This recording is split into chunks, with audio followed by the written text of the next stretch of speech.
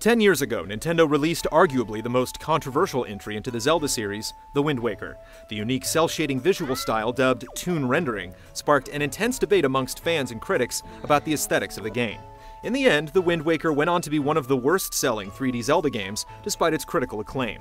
Flash forward to the present, and Nintendo is blowing a second wind into Toon Link sales with the Windwalker HD, an enhanced version of the 2003 GameCube game. While other developers have jumped onto the HD remake bandwagon over the past few years, Nintendo really never got on board with the program, making the Windwalker HD their first attempt. From top to bottom, this is an amazing-looking game with an incredible aesthetic that stands the test of time. The HD update only improves the visuals to deliver something truly gorgeous, and the soundtrack has been slightly revamped. It's not without a few signs of wear and tear, though. Frequent frame rate drops are all too noticeable, and odd lighting in certain situations breaks the aesthetic consistency by giving Link a more claymation-style appearance. But the visuals weren't the only part of the game to receive a facelift. Much of the interface has been refined to take better advantage of the Wii U gamepad, allowing for quick changing out of items without needing to thumb through menus, though you can still opt for the traditional interface with the Wii U Pro Controller.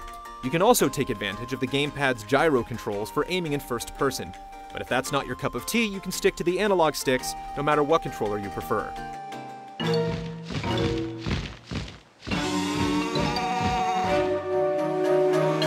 The Windwalker HD also allows you to move around while aiming with certain weapons in first person, and the increased mobility is a welcome addition. You can move around freely in first person to explore the game in a whole new way, but it's not without its limitations. You can't climb up ladders or objects, and you can't utilize certain actions or items without returning back into the third-person perspective. Items that make use of this new mechanic greatly benefit from it, but in general, it's a nice novelty. The only minor headache with the system is trying to aim with the bow using this new setup, which can be frustrating at times if you're using the Wii U Pro. There are other small revisions here and there that improve the overall experience, like being able to share messages online. But there's one nagging issue from the original version that was somewhat overlooked: the tedium of frequently changing the direction of the wind and the slow speed at which Link's boat moves across the waves. Sure, later on there's a new item called the Swift Sail that instantly changes the wind direction in your favor and greatly improves your sailing speed, but it's an optional item tucked behind an obscure side quest. Given how much criticism was aimed at the sailing mechanics 10 years ago, this is a rather significant oversight.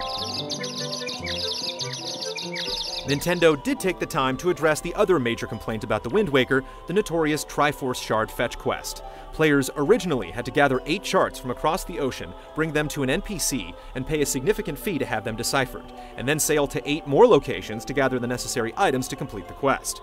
It was the very definition of tedious, but Nintendo has improved the process by reducing the charts you have to gather and decipher to only 3.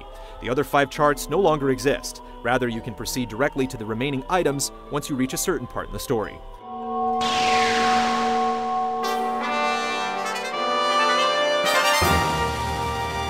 While it's an improvement, it's hard to ignore the fact that the quest only existed in the first place due to time constraints. Nintendo admitted to cutting out dungeons in order to meet the original release date. While the ideas for those dungeons eventually made their way into other games, it's disappointing Nintendo didn't rework the Triforce quest into a new dungeon or two to greatly improve the experience. Or why they still left 3 charts in the game rather than making all of the items immediately obtainable once you reach the quest. As it stands, even with the refinements, this segment breaks the otherwise great pacing of the game and feels out of place.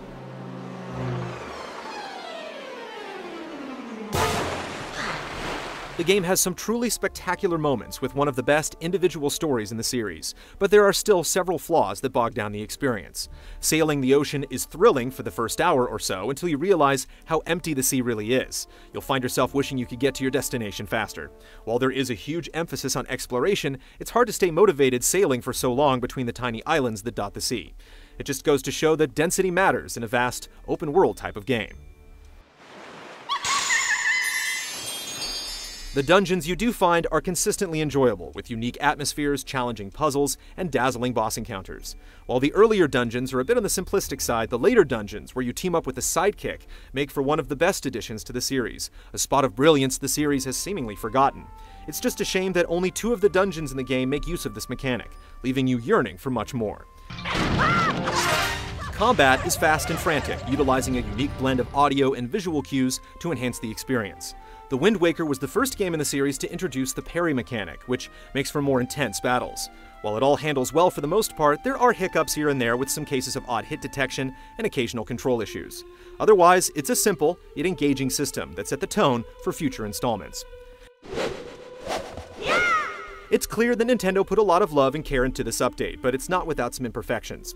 It's one of the better HD treatments out there, with lots of revisions and new additions to make it feel fresh. The core experience is still largely unaltered, and with that comes a set of problems that have persisted since the original release. Though it's difficult to overlook these flaws, the Wind Waker HD still makes for a solid game and an enjoyable experience.